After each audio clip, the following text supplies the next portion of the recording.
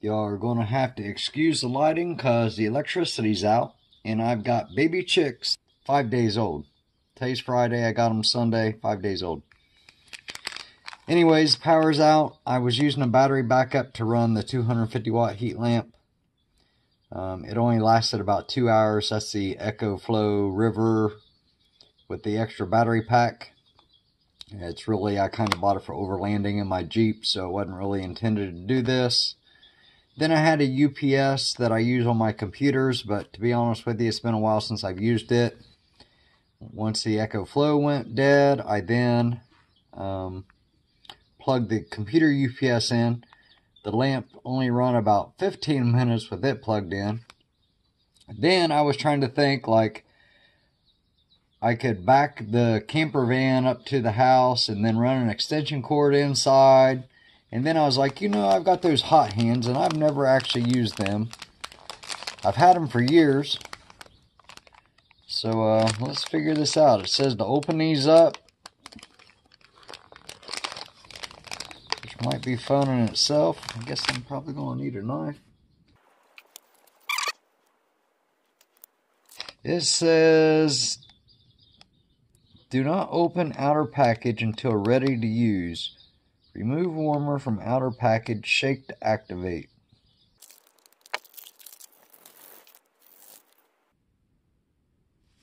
I think they're warming up. There's one.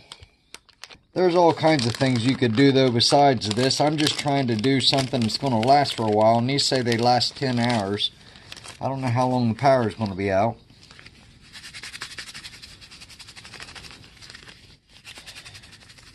But I'm going to wrap these up in a towel.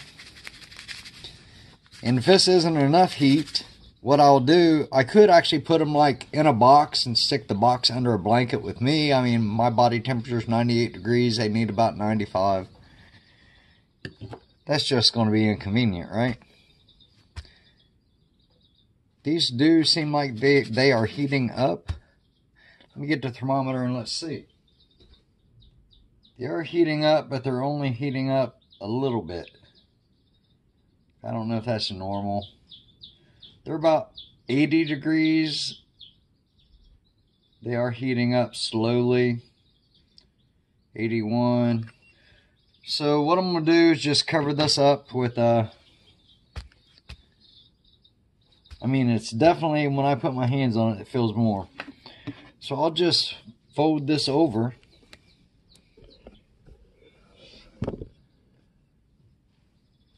And lay this towel inside where I've got the brooder at. Let me get this set in there and I'll bring you right back. Again, you're going to have to excuse the light. I put it in there. I stuck a couple of them on there. They're kind of like clustered up over there in the corner. But that one there definitely knows it's warmer. And if one knows it's warmer, they're all eventually going to make it over there. So hopefully that'll help some. I've actually got the ecoflow is now outside in the van, and it's going to take, it takes it about 2 hours, hour and a half to 2 hours to charge up from completely dead. And I'll bring it back inside. So this hand warmer is just kind of like a stopgap until it's done. It's got about an hour left. Again, that's just hand warmers, hot hands. I could stick them in the box back there that they actually came in, stick the box underneath blankets with me, let my body heat it up. But they seem to be fine. They're clustered up there pretty tight. And they're pretty warm when I grab a hold of them. So they can make it for, you know, short times in between when the charger's charging up and when the power comes back on. Another method to keep the chickens warm. This is hot water in a gallon jug.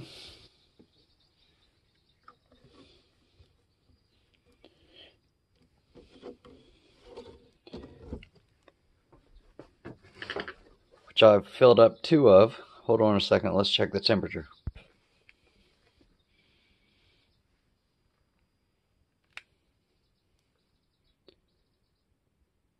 (111 degrees).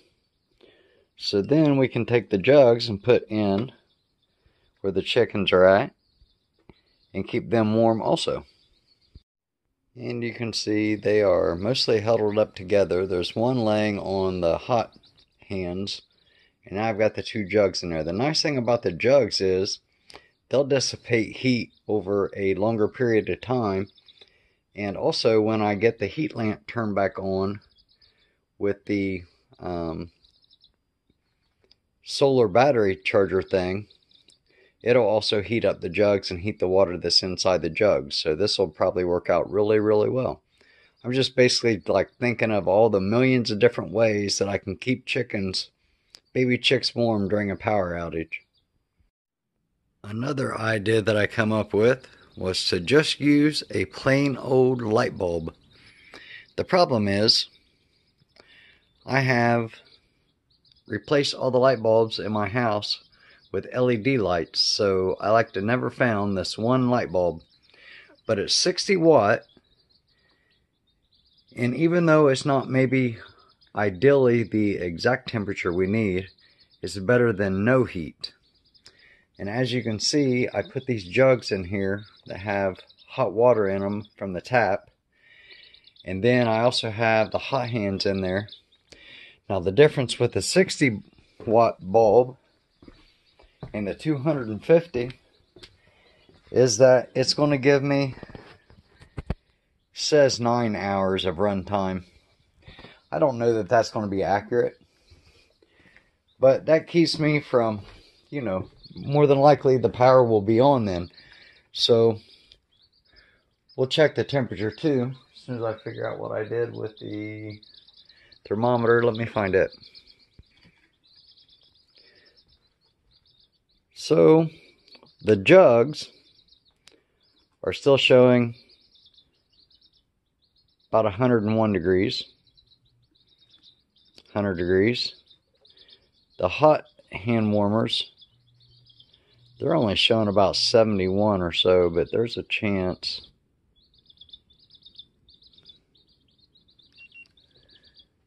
Is that chicken still breathing? Yeah, he's still breathing. Sleeping. But as you can see, the chickens have like woke up and they're now getting under the lamp. So the lamp is showing about 86. Well, actually, I mean on the lamp showing about 100 degrees, 111 degrees, 114. So that heat is going to be, you know, obviously reflected down. I'm only showing about 81. You know, kind of depends on where you shine it at. But that is still better than nothing, right? We're just buying time is basically what we're doing. We're buying time until the power comes on. But having those milk jugs, I think, was a great idea because that'll take them a long time before they'll cool down. And also going to a lower wattage bulb might not be ideal, might not be the exact temperature, might not be as spread out a temperature as you need, but it's probably going to get them through this cold spell. So that's kind of like all the ideas. I've literally sat here and thought like 30 different ways to keep these chicks warm during a power outage. It's about 10:30 at night now, and it's going to start getting cooler. I can continue to take the ecoflow out and charging it on the van. Let's see. It still says 9 hours run time. I don't think it'll get that much, but that's still better than only 2 hours, which is what I was getting with the 250 watt bulb. So yeah, I think everything's going to be fine. So now it's just get them through the night till the power comes on. Thanks for watching. I'll go ahead and put a list up of some other ideas I thought about that I didn't actually implement, because really the water jugs and the lower power light is really going to be key. If you've got one of these ecoflows or similar, you know, you can keep the power going. I could, like I said, I've got the camper van that's got a solar system in it. I could literally back it up to the house and run an extension cord inside, But I'm going to be honest with you, I don't think that it's the heat so much that would kill the chicks, or the lack of heat. It would be the draft. So in order for me to run the extension cord in here, I'd have to have the door partially open. There's going to be a draft. I think that's actually worse. So I'm trying not to do that. And, you know, they're 5 days old, but you can see they're starting to get some. They're like feather tips right there. Tip feathers on their wings are starting to come in now at about, 5 days old, 6 days old. But they're still a long ways off from actually having their full feathers. But they can actually like cuddle up next to those jugs, which is what they're doing. They're kind of like all piled up there because those jugs are, the temperature they need to be. And those jugs have water, and that water is going to hold that temperature for quite a while. So I think that was like the best idea I come up with, was the water jugs and then the lower wattage lights. Anyways, thanks for watching.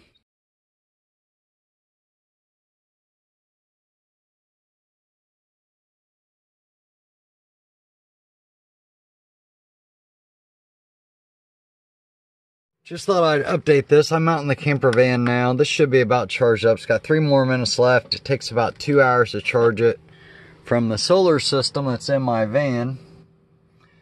There shows the battery level there. The main solar battery is a 300 amp hour battery. It's still at 100%. Even though it's charged this twice, and I have the 250 watt heat lamp running off of it for about the last 15 minutes. So basically, I'm charging this. It's almost charged up. It was completely dead when I got up this morning at around 6:30. So I don't think it made it 9 hours. Might have only been around 8 hours. You can see I got an extension cord plugged in. And let me show you what I got going on inside the house. I did put the heat lamp back in. The chickens are under the heat lamp. Do a head count. 1, 2, 3, 4, 5, 6, 7, 8, 9, 10, 11. They all made it through the night. Woohoo. About 15 hours now without electricity. And I come up with several different ways to keep them going. I think that the best thing, those milk jugs are still warm. They're just not warm enough to keep the chickens warm. I mean, obviously it helped considerably. Having the blankets over the cage, kind of like for insulation, worked. I didn't really have enough to do, like, the back of the cage was still open, and this side over here, I probably could have found some more blankets, but, they were doing fine. But I can tell you, like, the milk jugs are nowhere near what they was. They're 50, 60 degrees, 61 degrees. So it got pretty cold in there last night. It got down to, they were actually in this box when I got up this morning. All of them was in that box. They didn't get out of the box till I turned the heat lamp on. So, and they come out pretty quick. Once they saw that light come on, they were like, oh yes, warmth. And now they're all eating and drinking and pooping and doing their normal stuff. So, right underneath the light. I'm going to leave those milk jugs in there because we could have another power outage tonight or the next day. And the heat lamp will actually heat up the water inside the jugs, and if I lose power, that'll buy me some time, to get the van hooked up or whatever. Woohoo, the power's back on. So it's about 9:30 now, so that means that 12 power was off for about 15 hours, and the chickens are doing fine, I'm doing fine, and that's all that matters.